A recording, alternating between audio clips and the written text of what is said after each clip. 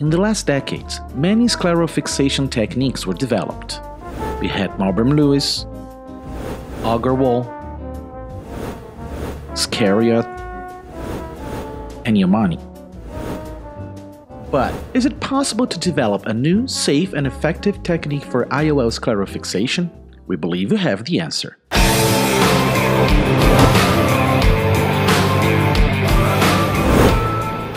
Using the double flange suture presented on the 2017 ASCRS Film Festival and based on Yamani's and Malbram's technique, we started our tests. The whole idea was to try to be more effective and make the learning curve for the surgeons fast and easy.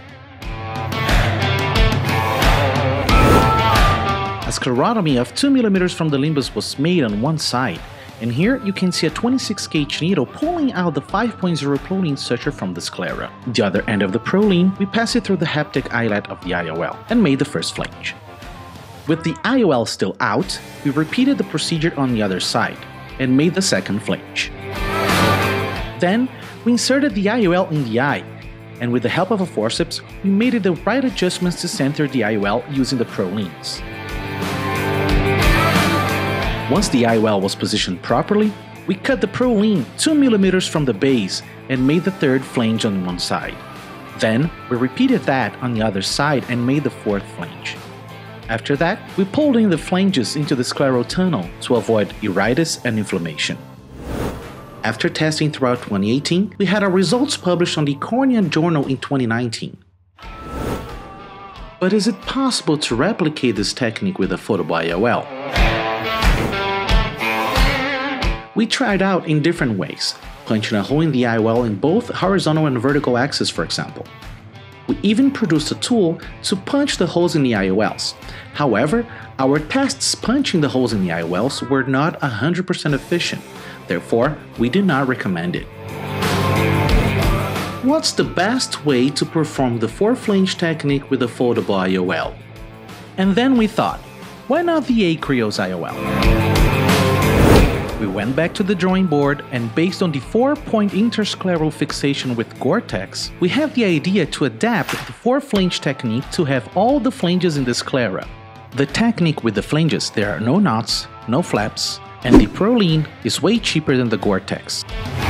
Here we use a 6.0 Prolene suture and a 29-gauge needle to assist taking the Prolene out on the other side. After that, you go through the eyelets, first down and up, and down again, up to the point where the IOL and the wire are aligned like this. Now we insert only one side of the Prolene, the left side here, and we insert the IOL inside the eye using a burrata forceps. Observe the positioning of the IOL. Only then can we insert the other side of the Prolene through the sclera. It's very important to give notice to that. The next step is to make the first and the second flanges from the bottom, and at this point, you are able to move the IOL for setting it up better in the eye. In the last part, we make the third and fourth flanges from the top and adjust the IOL. In this other example here, in a surgery performed by Dr. Kachikian, we can see how efficient the technique is, even when fixating an artificial iris. We have to remind it's imperative that we insert the flanges inside the scleral tunnel to prevent ophthalmitis and erosions. But there's still one question to be answered. Is it possible to improve the 4-flange technique and solve the trailing haptic issues on Yamani's technique? This is the new foldable IOL. The new IOL has been manufactured in hydrophobic acrylic and with 4 eyelets. You can observe that we pass the Prolene through the eyelet like a shoelace and make the first flange. Then, you repeat the procedure on the other side, and you can see that we have an adjustable haptic that can be easily inserted inside the eye. The shoelace-like arrangement is the big deal about this new IOL. It's what makes the IOL stable. Time for the lab test.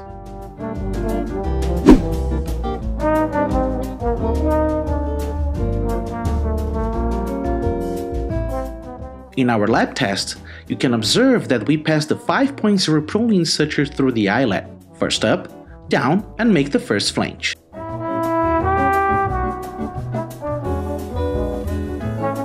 You can see on both sides how you can easily adjust the proline suture in the haptic. After inserting the IOL in the eye with the help of Brado forceps, you are able to adjust the IOL inside the eye. This new concept of IOL with 4 eyelets and the shoelace arrangement allows the proline to come off horizontally, making the IOL stable. What didn't happen when we punched one hole on each side of the other one-piece IOLs. After that, we cut the suture 2 mm from the bottom on both sides and make the third and fourth flanges, inserting the flanges inside the sclera. Observe how stable the IOL is. Is it possible to develop a new injector for this IOL? For the first time in ophthalmology, we present this new concept of injector, with a gap on the top that allows the adjustable haptic to be inserted in the eye properly.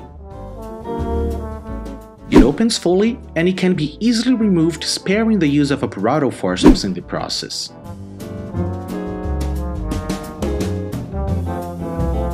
Is the double flange with polypropylene suture used on the 4-flange technique safe? The new technique seems to be stable. As you're able to observe, even when the haptic breaks down, the flanges hold on steady.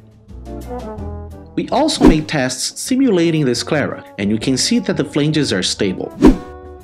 In this chart, we have 48 patients, 22 with a PMMA IOL, 12 with ASCRS IOL, and 14 with CTS.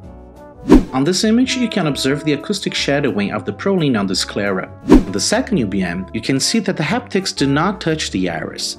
And the third one is showing how well centered and stable the IOL is. The complications were as expected on average for sclerofixation literature, with 1 retina detachment, 2 flanged inflammations as you can see in the picture that have been treated reducing the size of the flange and reinserting inside the scleral tunnel, 3 tilted IOLs, and 3 small vitreous hemorrhages. What are the conclusions we have reached?